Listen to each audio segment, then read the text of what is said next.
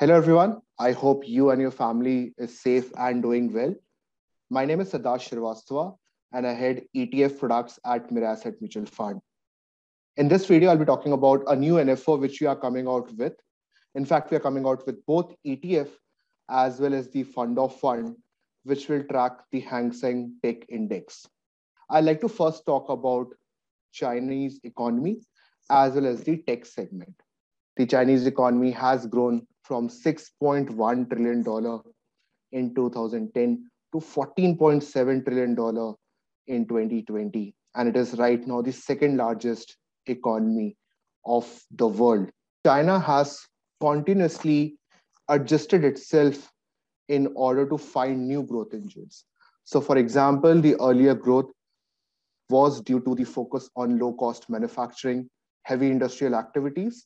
But in last 15, 20 years, it has in a way realigned its approach and has started to focus more on the technology. Because in a way, if you have to move towards a higher income economy, tech and innovation is something which typically helps a country achieve that. The focus on tech, as I was mentioning, has ensured that digital and tech contribution in the economy increases. If we can bifurcate tech segments, you can talk about one, which is soft tech, which provides you products and services, which is probably intangible in nature, let's say like social media, e-commerce, etc. And then there's hard tech, which provides you tangible products like semiconductors, 5G, Internet of Things, etc. In last 15 years, the momentum has been more on the soft tech side because the Chinese government focused on increasing the internet penetration, bringing more people on the internet platform, ensuring that people start using services like e-commerce, mobile payments, etc. And what that has done is that has helped the soft tech companies grow phenomenally. Right now, the entire internet base of China is around 1 billion, which is more than India and US put together.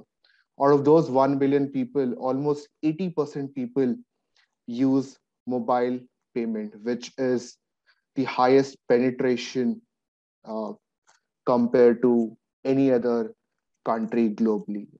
Apart from that, also, if you look at the data, almost 750 million people are e-commerce users. More than 400 people are ordering food online.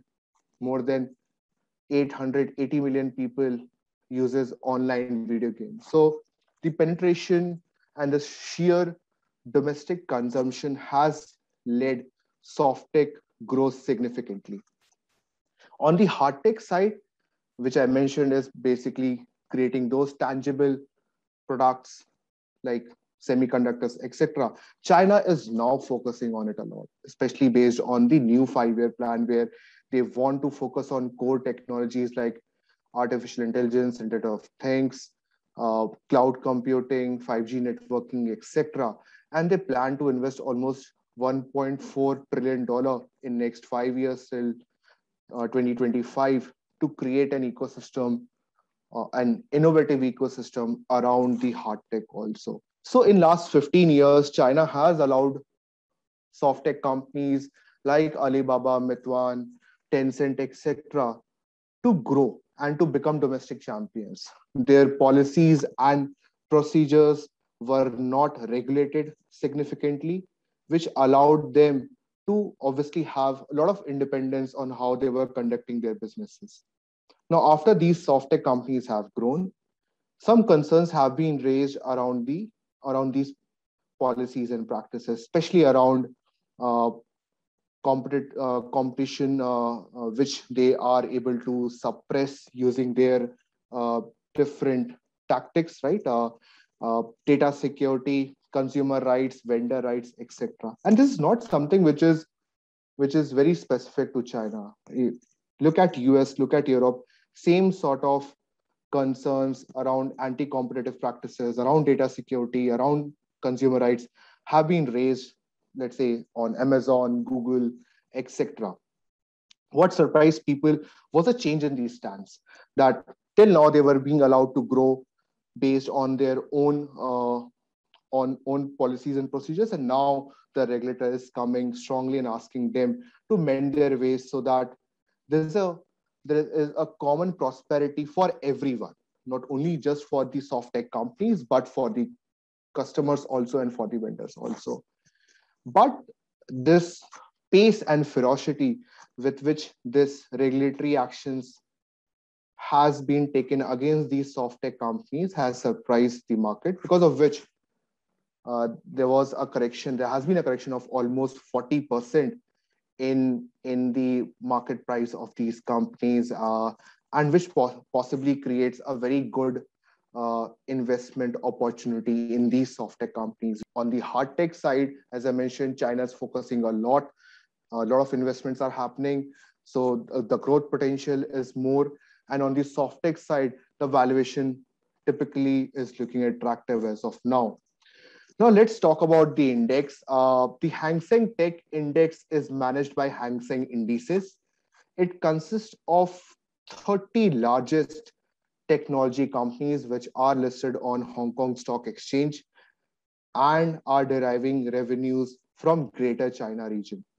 In order to be a part of this index, the company should have high business exposure to one of the following themes, which are internet, including mobile, financial technology, cloud, e-commerce, digital, or autonomous. The company should also meet one of the following criteria, which is that either it should be conducting business on internet or mobile platform, or it should have R&D expense to sales ratio of more than 5%, or a YOY revenue growth of more than 10%. The companies which are shortlisted are finally selected based on their market capitalization, these 30 companies, and the stock cap of 8% is applied so that there's no significant concentration risk in the portfolio. Now, this very interesting methodology has achieved a very interesting portfolio. So if you look at the portfolio, we are talking about it capturing the tech giants of East across the tech domains. For example, the top holdings include Meituan, Tencent, JD.com, Kuaishou, Sunny Opticals, Alibaba, Xiaomi, etc. So through this single portfolio, you are getting exposure to these 30 companies which are involved both on the hard tech side and on the soft tech side. If you can bifurcate again, there are growth opportunities because of the substantial possible investments on the hard tech side, and there's an opportunity in this portfolio because of possible correction in the soft tech companies. The portfolio as a whole consists of very interesting companies, the tech giants of Chinese economy, which are involved in multiple tech domains from the hard tech to soft tech, and portfolio, because of the stock cap, is well spread out in terms of weightages across 30 companies. So investor can invest in this particular fund if he or she, from a risk point of view, is comfortable with the volatility of the Chinese market, wants to take exposure in this fund because either from a long-term point of view, these companies have potential to do very well, or from a short-term point of view, you want to take advantage of the current valuations of this particular index. And just to conclude on the index part, as mentioned, that please do understand your risk profile as well as the risk factors which affect this particular fund before going ahead and investing in this NFO. And like I mentioned, that we are going to launch both ETF as well as fund of fund. ETF will directly invest in the underlying stocks, whereas the fund of fund will be investing in the ETF. Now, ETF trades on exchange. If an investor is comfortable with buying and selling ETF units on the exchange, then he or she can choose that product as an investment medium. Or if a person do not have a demat account, he or she wants to use a normal mutual fund route, wants to do SIPs, STPs, etc., then he or she can choose the fund of fund as a investment route to take exposure in this particular portfolio. The NFO for both ETF as well as fund of fund opens on 17th of November. For ETF, it closes on 29th of November. And for the fund of fund, it closes on 1st of December 2021. The allotment date is 6th of December for the ETF, and for the fund of fund, it is 2 days later on the 8th of December 2021. The listing for the ETF will happen within 5 working days from the date of allotment. So that's it from me. Thank you so much for watching this video. Stay safe. Goodbye.